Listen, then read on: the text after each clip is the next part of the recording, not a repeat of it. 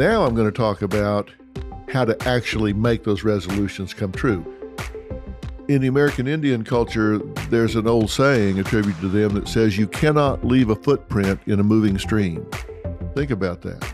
You cannot leave a footprint in a moving stream. Why? Because everything gets washed away. Unless you make a really big splash, unless you make a really big impact. You don't have to be in a big position. You don't have to be the president or a senator or invent the smartphone or come up with a cure for cancer. You can have an impact in your own life. That's why you've heard me say many times, I want you to star in your own life. Now, you may be thinking, geez, lighten up. We're just talking about New Year's resolutions. I've already said that. If a New Year's resolution is just something you kind of, laugh about over eggnog and you yuck it up and say, yeah, I'm going to do A, B, and C, fine. That's okay. Then none of this matters to you. But if you're one of those who says, you know what, just one time a year that I really stop and think about if I do want to make some changes in my life, and it just happens to be on New Year's, it could be on July 17th. I don't care. But when you do stop to think about that and say you want to make a change, I just want you to think about this. You're the only you in the history of the world. And I guess with that, I think comes some responsibility to be the best you that you can be. So if you're not really interested in making change, then you don't need to listen to this right now. Come back to it sometime when you do want to make the change, or tell somebody that does want to make a change to listen to it. But if you want to be a better you, then you do want to listen to this. And I can tell you right now, a simple test to determine whether you're ready for change or not, because there are 4 stages for readiness and change. 4 stages for readiness with regard to change. Stage number 1 is when you're doing it because some authority makes you do it. You get in a fight and you get arrested for disturbing the peace. So you go to court and the court says, well, I'm going to order you into a 12-week anger management program. And you're rolling your eyes saying, oh yeah, fine, beats paying a fine. So, okay, I'll go. What's the chance that somebody in that circumstance is going to really improve their temper? Probably not very good. They're not motivated. They don't want to be there. They can go in there and sit there and cross their arms, lean back in their chair for their hour, 12 weeks in a row. They filled the square, checked the box, they're out of there. They're not motivated to learn. They're not a sponge soaking up information. They're just there because they were ordered to be. Okay, that's stage number 1. Stage number 2 is when you're doing it to please someone else. It's like your spouse wants you to do something. They want you to get more exercise, or they want you to lose weight, or they want you to be less harsh with your family members or something. And so you agree to it, but you're doing it just to make them happy. You don't really think you have a problem, but you agree to it just to make them happy, to get them off of your back. So again, motivation is missing. You're just doing it to please somebody else. Stage 3 is when your heart's not in it, but at least intellectually, you know that you need to do it. You don't want to do it, but at least intellectually, you know that you need to do it. There's a big difference between wanting to do it and knowing that you need to do it. Maybe you want to, but you don't want to. You wish you did. You wish your heart was in it. And in your head, yeah, it'd probably be better if I did this differently, but I'm just not right now. That's just not on my list of things to do. So in your head, you know it, but in your heart, you're just not really into it. And then there's stage 4. Nobody makes lasting change until they're in stage 4. Stage 4 is when you are ready mentally and emotionally to make a change. You are motivated at a heart level to make a change. That's when you look in a mirror and say, I'm not taking this from myself for another day, for another hour, for another minute will I accept this from myself. I don't care how hard it is. I don't care how scary it is on the other side of the wall. I'm going through the wall.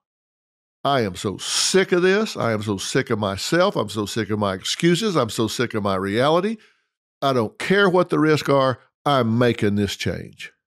That's when people make changes. That's when people get off of drugs. That's when people lose weight. That's when people change jobs. That's when people stop venting their temper. That's when people get an education instead of continuing in a dead-end job they don't like. That's when people make whatever change it is in stage 4 of readiness. And you got to ask yourself, am I really ready? Is this a priority to me? Do I approach this with urgency? Am I so sick to death of this? You have to first assess where you are. And you can do that by asking yourself the following questions. First, why is this behavior change-worthy? The behavior resolving to change. Your resolution. Why is it change-worthy? Why does it deserve to be on your list? Certainly, why does it deserve to be on the top of your list? Why? Is it creating pain, distance, unhealthiness? What is it creating?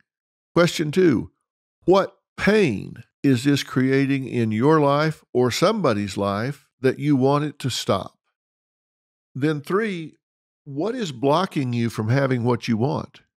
Is it something within? Is it a damaged personal truth? Is it lack of access? Is it physical limitations? What is it? What's blocking you? Question 4 is really part of question 3, so it could be 3B. I'll just call it 4. If there's something blocking you, who or what needs to be removed from the equation?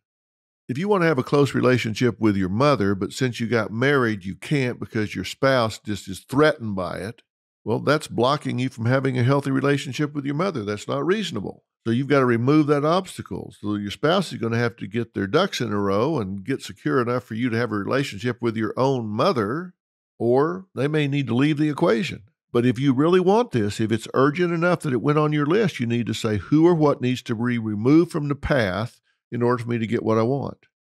And then the last question you need to ask yourself, and this is really, really important. How will I feel if I have it? If you achieve your resolution, how are you going to feel if you have it? This is important because you need to make sure you're wanting the right thing. Ask yourself, if I achieve my resolution, if I get what it is that I'm saying I want, how am I going to feel? Am I going to feel relief? Am I going to be proud? Am I going to be excited, satisfied? And if the answer is, wow, I don't know, I'm not sure that's going to give me what I'm looking for, then maybe you need to revise your goal. Make sure that what you want is going to get you what you think it's going to get you.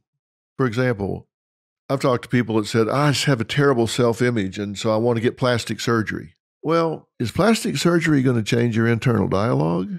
Maybe, maybe not.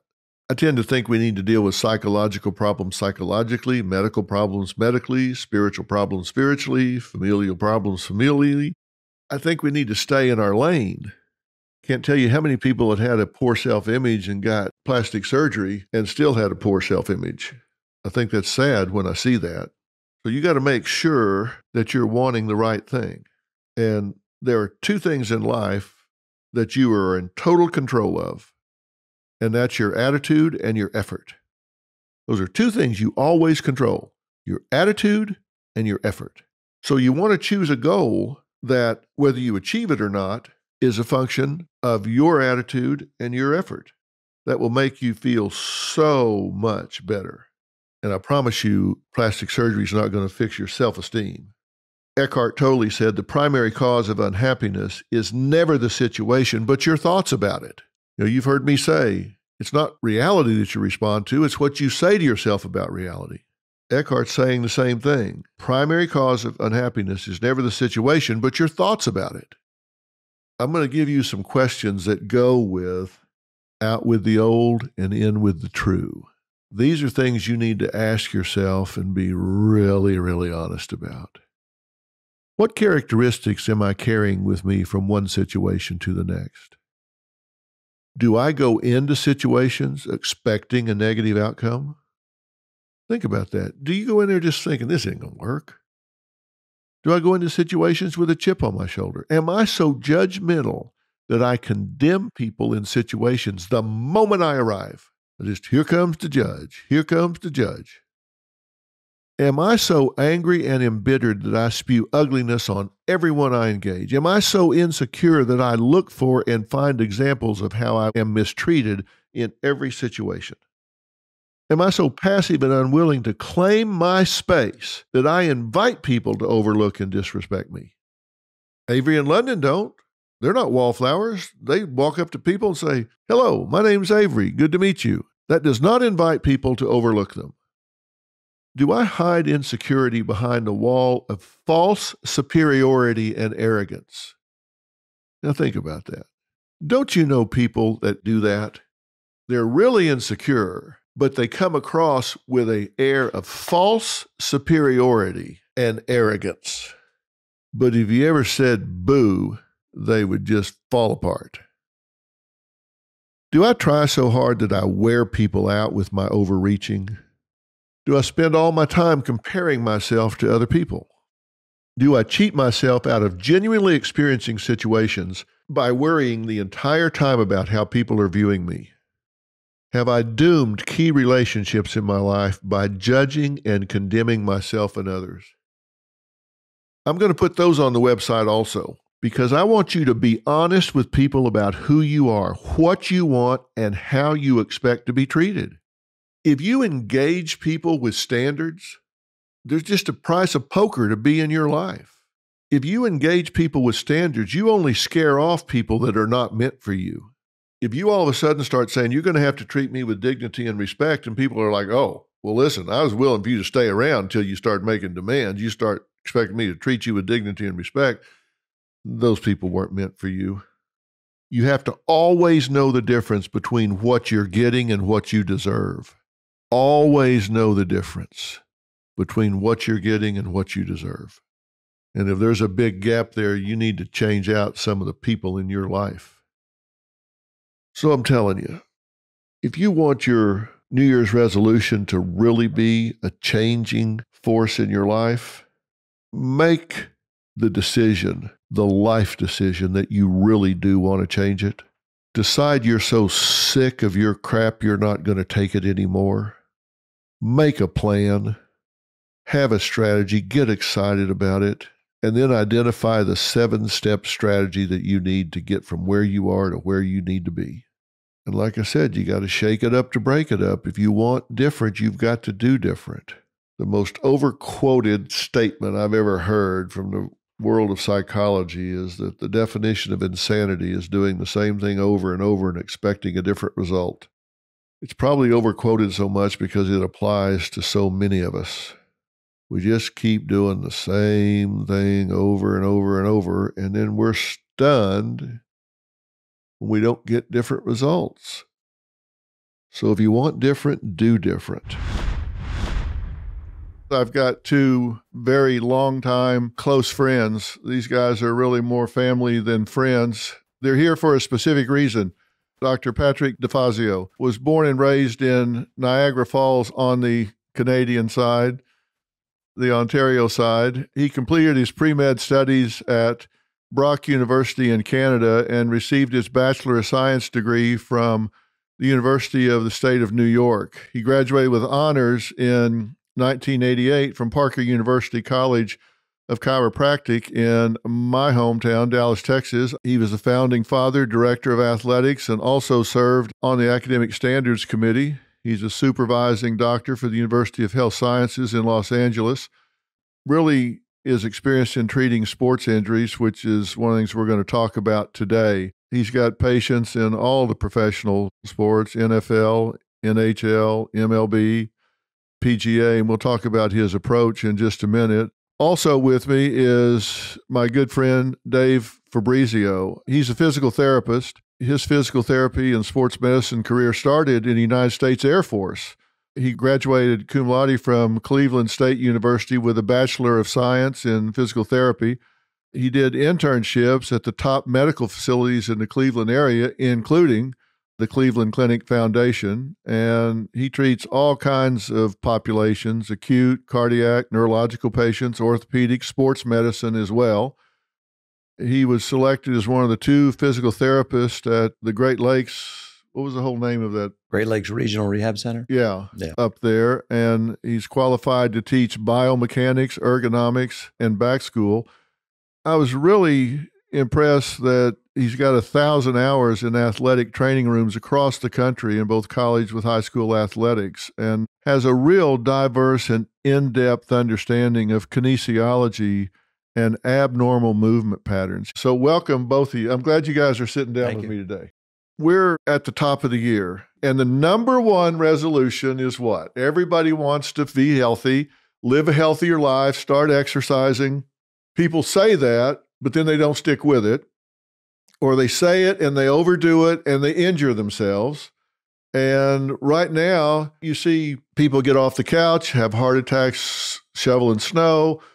Come spring, you see people get off the couch and get into softball leagues. They pull hamstrings, they blow out knees, they do all sort of things like that.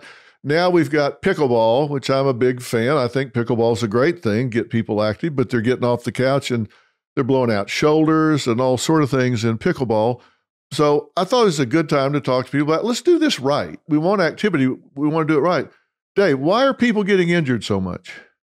Well, it's funny you mentioned pickleball because I've had so many patients over the last few years. I don't know if you probably have too, but you know, they're going into this and it's such a fun game that everybody, regardless, because there's limited movements, so people that aren't really great athletes are still able to do it, right? And they love it. But the problem is there has to be a certain level of conditioning going into it so that your tendons are able to absorb the force. Like I see a lot of rotator cuff inflammation from people because they're basically they're going at it like crazy with that ball. There's not much weight to the ball, and they're straining their shoulders. So I think the key is if you're gonna try and get into these activities, there's a certain amount of mobility you have to have, flexibility, and strength and stability. So doing rotator cuff stuff and some scapular stabilization work, stuff like that, so that your shoulder's better able to withstand that. A lot of people might think about this from a generation ago, but modern chiropractic is a lot different than it was 30, 40, 50 years ago. You're a big believer in people strengthening their core because you see a lot of back injuries, a lot of back aches, a lot of neck problems and stuff. And what we're talking about keeps people from having those kind of problems. Correct. Right now, we have an incredible amount of scientific evidence to show the benefit of keeping the body as possibly aligned as possible, keeping the flexibility in the body, and then the strengthening. When you combine flexibility with strength, it's more difficult to be injured. The body can then be attuned to perform at an optimum level. Now, we've got the average person, like you say, are they a couch potato or are they, an Olympic athlete? So where in the spectrum does that individual fall? We can be great bodybuilders or great weightlifters, and we can go swim 10 laps, 40-foot long pool, and our body's sore as heck for the next 2 or 3 days because they're muscles we don't normally use. So what I have found is that at what do you want to perform? And is there a little bit of conditioning you can do, 5-7 minute warm up before you play that activity? We're talking in particular about pickleball. So what, as Dave was saying, what are some exercises we can do to strengthen and also to increase flexibility for that arm? We don't normally perform an arm length strain in everyday life. So when we're going to do that activity and we pivot with rotation, we're going to be more prone to injury. If there's some basic exercises, as Dave said, wise teas and something on YouTube you can look at, and or simple basic exercise you do daily, you have now activated those muscles. They have the memory within them. So when you go to perform that activity, such as the pickleball, it's not so strenuous on that arm, not so strenuous on the shoulder or that joint. Less prone to injury. Yeah, and that's the thing. When we do some of these sports activities, and a lot of people are listening to us right now while they're walking. They're going out for their morning walk. They've got their earbuds in. They've hit podcasts, fill in the blanks, and they're playing while they're walking. Walking is something we do every day. It's an activity of daily living.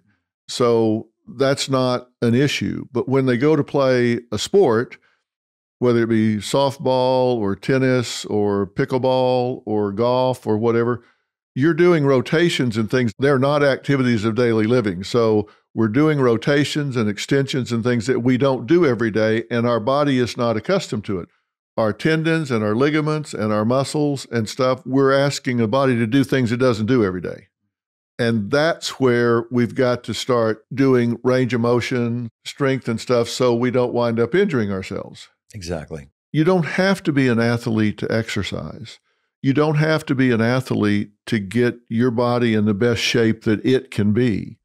A lot of people are athletes, and you'll go to the track down at the high school, and you'll see somebody there that ran track at some college or something, and he or she's whipping around the track and stuff. And I'm going like, yeah, let me tell you, you ever see me running through the neighborhood? Shoot whoever is directly behind me, because I'm not jogging. I'm escaping. Somebody's chasing me. I hate jogging.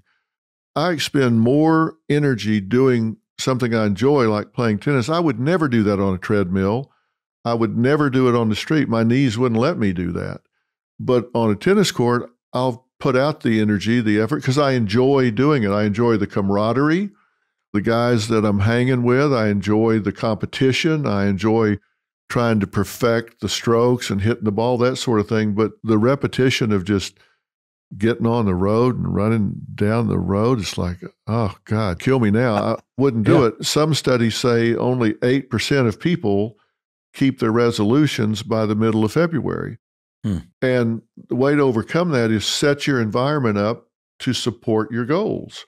This keeps coming to into my head as you're talking. I'm sure Pat will back this up, but because of the COVID pandemic, the number of patients I had coming in with neck and back problems from sitting, computers all day long, television, did you see an increase in neck and low back pain? Yeah, I'd see the ones that were coming in pre-COVID, they came in with a different condition. And the ones that were, had back problems come in now, neck problems, they're more at the computer. They're going, why are you having neck problems? Because you weren't having this before. You worked at a computer from work. Well, I'm on my bed and it's a flip top and I go in different positions and I'm looking down. Okay, well, we have to set up your ergonomics. You have to set the proper table. Well, I'm at my dining room table or kitchen table and the chair is not really that good and it's too high or too low. And so the dynamics, the biomechanics, ergonomics are poor. So you have to set up that station. And I just like what you're saying that. And it's safety and you got to do what you like. Well, but the other thing about that though, is during the pandemic, a lot of people were less active. Some people took it the opposite direction. Oh, it's a great chance to go hiking and get that was for me. Right? Yeah, totally. Yeah. But I think the majority of the people were fearful to go out. So they became less active, which to your point, become active. Go for a walk, like you're saying. I think walking is one of the greatest, easiest things anyone can do. Now, when it's cold outside, okay, up in the north, wintertime, how am I going to go outside? It's cold. Well, once again, you can go to the internet and you can do certain activities, whether it's a yoga class or something for 15, 20 minutes, activities you can do that are still very, very healthy for you and enjoyable. Set it. When are you going to do it? In the morning, afternoon, evening? You have children. What's the plan? Take care of yourself is all I'm saying. As we go into this, I wanted to hear from you guys. I love what y'all are saying about getting functionally ready for what you're doing and not blowing yourself out as you get into these activities. We're in wintertime now, but we're going to be through this in no time and getting back out there. And now is a good time. If you're up in the Northeast or even in the Northwest right now and you've got cabin fever, great time to start building your core. Great time to start doing some of these functional exercises to get yourself ready to get out. And for God's sakes, don't have a heart attack shoveling snow. That's an intensity that we're just not ready for. In the sports medicine world, there's what's called specificity of training. So if I'm going to do a certain movement, playing tennis, basketball, what have you, you want to try and incorporate activities that are going to lean toward improving that skill set. The second thing that I see is you have to take in mind adaptation. And I can't tell you the number of patients, I'm sure you can agree with this, that come in and they're doing the same routine, the same number of sets, the same weights for years, right? So at that point, your body's not going to adapt. So if you're going to slowly increase your walking time, you have to slowly increase the time. You can't keep it at 15 minutes and expect that to improve unless you add hills to it or you add increased cadence or walking faster. And you have to have goals in mind of how you're going to progress that activity. And that's really key. And listen to your body. Something's hurting you, don't do the same thing the next day. Give yourself a day off, rest, recuperate. Yeah, do something different. The key, once again, it's what you think, what you eat, and what you do. You've got to have body movement, okay? And at any age, and you don't want to overdo it. You don't want to inflame the areas. What you're eating, as you said, if you don't like it, you don't eat it. Is there portion control? And then what you're thinking. If you're having a plan and you're in control, you said, Phil, of your life, and you are the master of how you're going to do it. Now you're doing it, and is it enjoyable? It's sustainable. It's sustainable, and it's effective, and you feel better about yourself.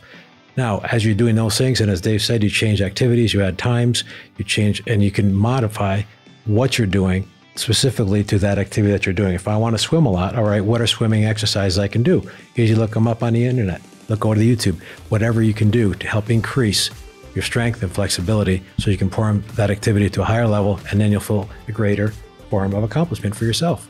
And you guys live what you preach. I got to say, we've been working together for 20 years. I've watched you guys practice what you preach.